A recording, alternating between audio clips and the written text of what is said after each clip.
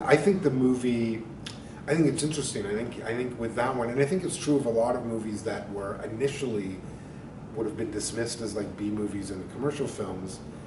I think we're all very well aware of, say, something like film noir in the States, about how critically and we understand those movies in a very different way than we would have upon their initial release.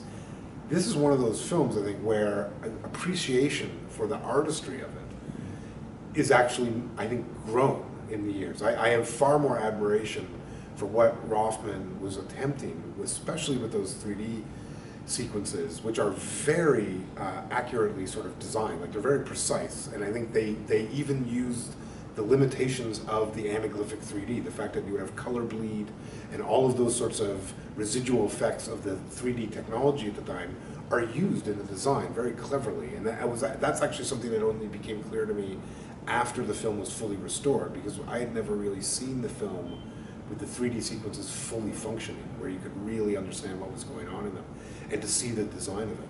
And so, yeah, I do think that the movie has aged just extremely well. I mean, plus there's some of the craft elements. I mean, a lot of the visual effects are very well done. The montage in those 3D sequences, the score is amazing, and it's by another Toronto artist, a guy named Louis Applebaum, who scored dozens upon dozens of films for the NFB, which is also where Julian Rothman had primarily done his filmmaking again, was at the National Film Board.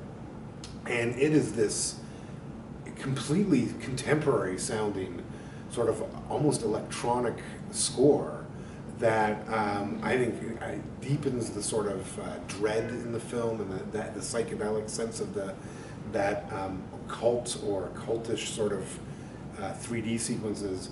So I think a lot of that is, I think we better understand those movies in a weird way, or we're able to.